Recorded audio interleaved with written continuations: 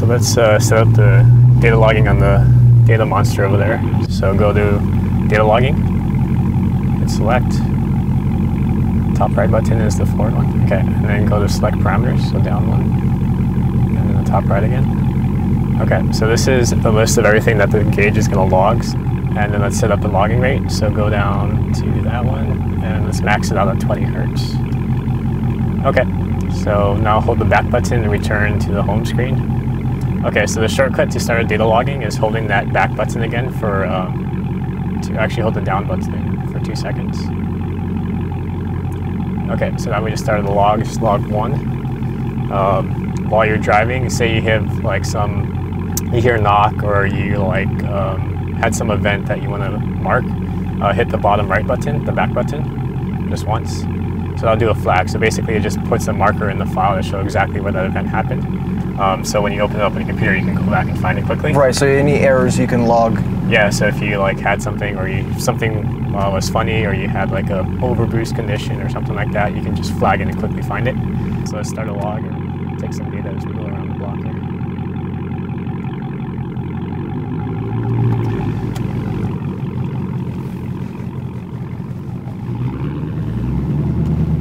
So on that right gauge on the top screen, what we have is manifold air density. What is that reading? Kind of low. Now, what does the manifold air density show? Okay, so manifold air density is it's kind of like manifold air pressure, except it adds temperature to it. So density is the weight of the air in a given volume, so pounds of air per cubic foot. And unlike manifold pressure or boost, that just kind of gives you what the pressure of the air is, this is much more accurate and much more powerful, because hotter air is less dense and it gives you less oxygen. So it's a parameter that combines both pressure and temperature into a single measurement. That's kind of like the end all for performance. So the goal of any performance upgrade is to increase manifold air density. So how will this help when we upgrade the supercharger to a larger 2.7 liter supercharger? So any performance upgrade device, you just want to see a manifold air density increase. So the better the supercharger, the more the manifold air density. So we can also add pressure and temperature sensors at different places. So if you wanted to really isolate the supercharger, we would add sensors in between the supercharger and intercooler, and then take a data set before with the stock supercharger, and then data set after with the new supercharger. And you'll be able to look at the additional pressure that supercharger builds. Depending on if the supercharger is more efficient, you should see a temperature decrease in the air at the same boost pressure.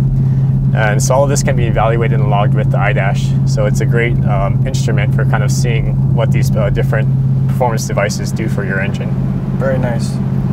It seems like it comes in a lot of useful options, and it seems like it definitely has the data that you need, especially when you're upgrading parts and changing out components and such like that. Yeah, so right now we exclusively use this iDash for everything that we do product development here at Banks. So we used to use Duitron, which is kind of industry standard $60,000 plus instrumentation devices, and everything that could do, we can do on the iDash, and do it cheaper, easier, better.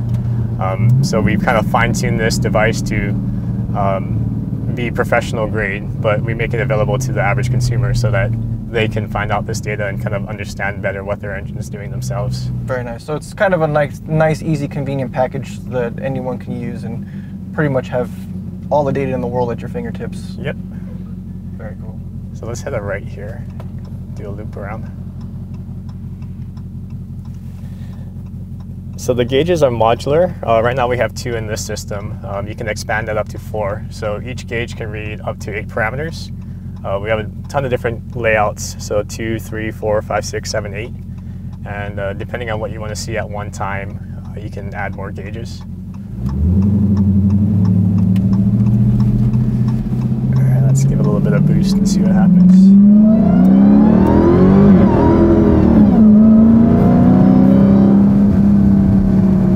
So I saw it went yellow there. What does that mean? Does that mean it's over? Yeah, so we have custom alerts. So any parameter that you can read off the ECU, you can set a high or low alert, or both. So we have a default RPM alert on here that kind of we just tripped off. So you can kind of set your own warnings to kind of remind yourself, hey, not too fast, but you can enough where you.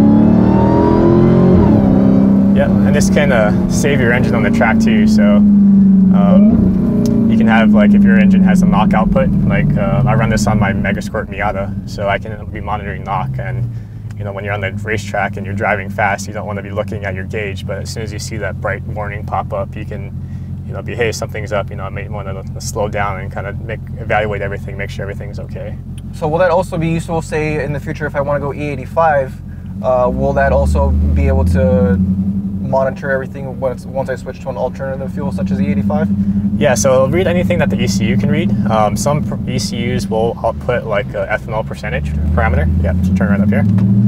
So if yours does that, then you'll be able to see the ethanol percentage in real time. If you have like a knock trim percentage or degrees retard, then you can see that and track that as a warning.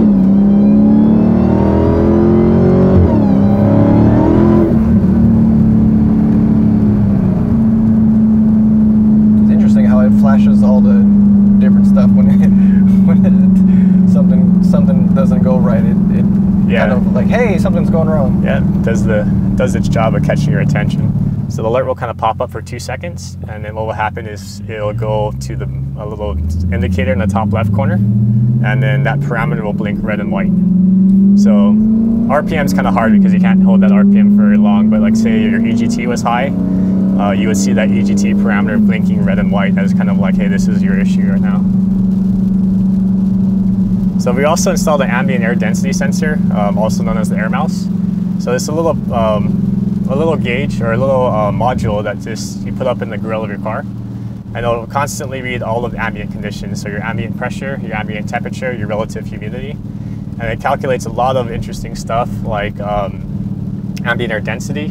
It'll calculate your density ratio or density altitude, so which is kind of like an aircraft parameter and common for guys in drag racing. It'll look at like dew point, or what's the grains of water in the air right now. So it's raining, so we're going to have a lot of moisture in the air, and you can kind of log that, and that becomes relevant for tuning as well. Like if you have more moisture in the air, it kind of affects how knock sensitive your engine is. So being able to log what the humidity was, especially when you're calibrating and doing dyno pulls, it's relevant information to kind of compare one data set to another.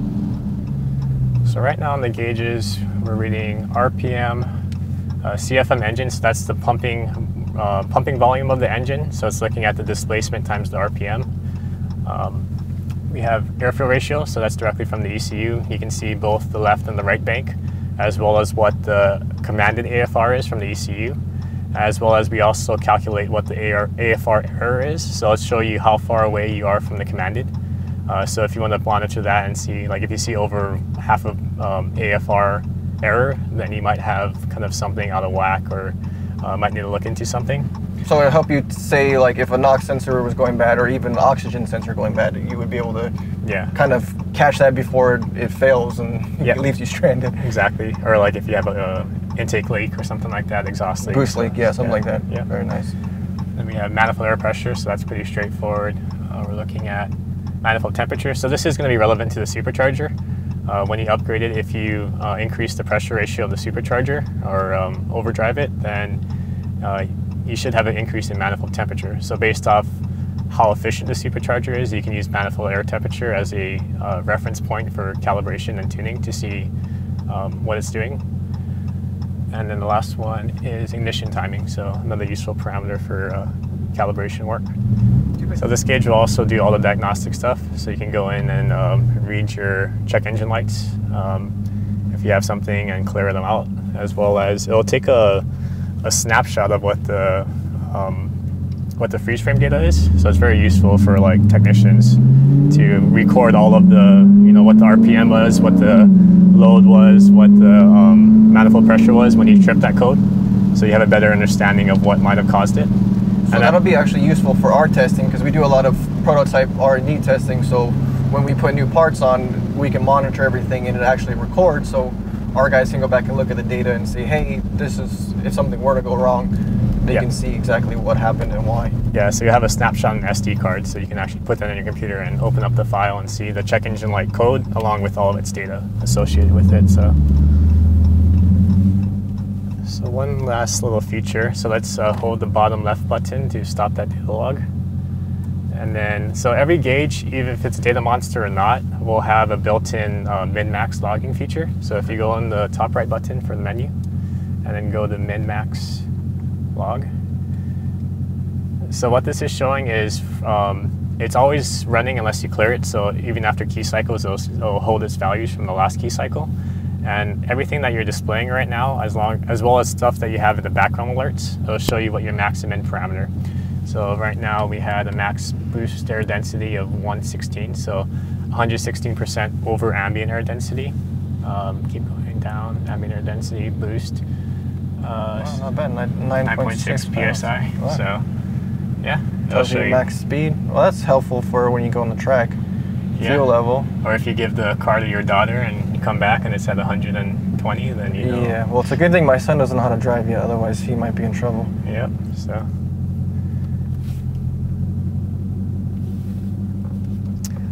One more feature which is worth pointing out. So hit the back button, and then from the main menu, so we have it set up so you can switch between 5 different pages. So if you only have, or you could set up each gauge to a unique screen. So if you want one to monitor like all of your pressures, one to monitor all your temperatures, or one for track driving and one for street driving, hold that bottom right button there for a couple seconds, and it'll switch to page 2.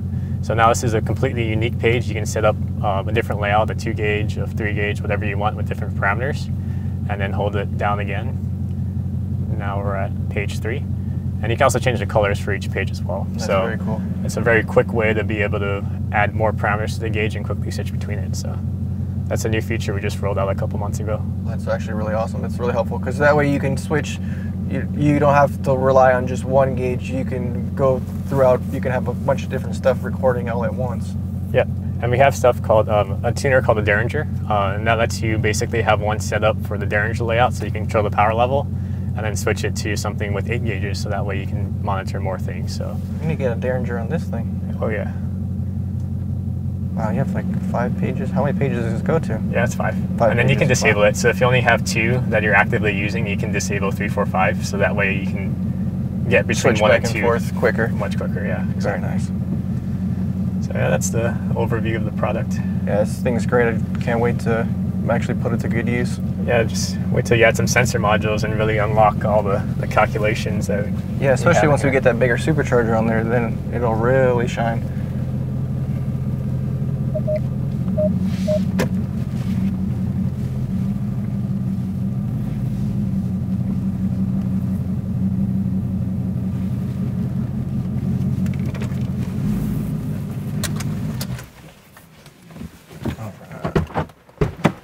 Very cool. Alrighty.